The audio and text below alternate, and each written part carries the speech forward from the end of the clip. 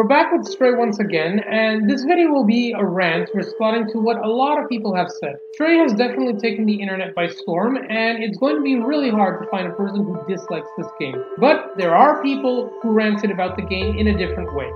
Dog lovers have been vocal on their own, saying that the game would have been much better if the protagonist had been a dog. It's gone to the point where people have even created a mod for Bolt from that Disney movie. Look at that smug little shit. Look at him, with his whiskers and his fuzzy freaking face and eyes you could drown in. Welcome everyone to my playthrough of Stray. I am a dog person. I have never owned a cat. I don't see the appeal. I don't get it. Game of the year? If it was a dog, maybe. If it was called Stray Dog, then maybe.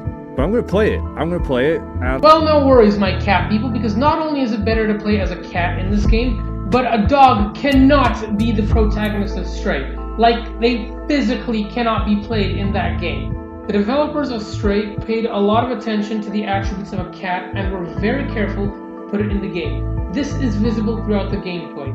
For starters, a dog will not even be able to start the game. In Stray, our feline protagonist enters the walled city by falling in. A dog would perish doing this. You see, a cat is much more resilient to hard falls.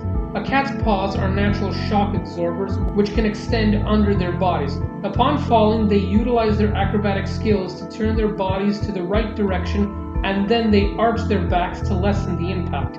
It's also worth noting that cats have more flexible bones than dogs, and so they are able to disperse all that impact throughout their body, because they have the muscle and bone predispositions to do so.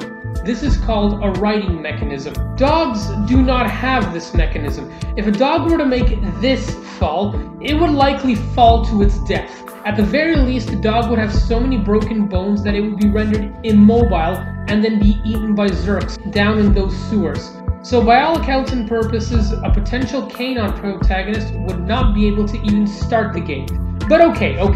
Let's say that it would somehow be able to enter the walled city without falling in. Would a dog be able to survive the city? And the answer to that is also no. One of the characteristics of a cat is its ability to move with agility. They have a physics-defying physique that allows them to move in unique ways.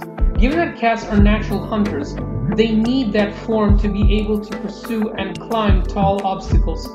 With powerful hind legs and low body weight, cats are able to jump 6 times their own body length with pinpoint accuracy. So what is it about a kitty's leap that leaves us humans for dust? Well, it's all down to evolution and increasing kinetic energy for the jump. When preparing to jump, Missy adopts a crouched position, like a coiled spring. This allows her to exploit the full strength of her powerful rear legs as she leaps upwards. On landing, she pulls herself up with her back legs, gripping with her claws, bringing her to a graceful halt. To sound synonymous, dogs do not have these skills, and the average canine can't even hop a fence, let alone jump on ledges or traverse rooftops. Therefore, a potential canine protagonist will be stuck in the dead city and fall prey to Zurks at some point. So basically, that mod of Bolt in Stray is completely unrealistic. That's why Stray is a cat game, and let us cat people have it. A game about a dog would be probably just involve a dog running around a field. But when it comes to parkour and athletics, that's where felines come in.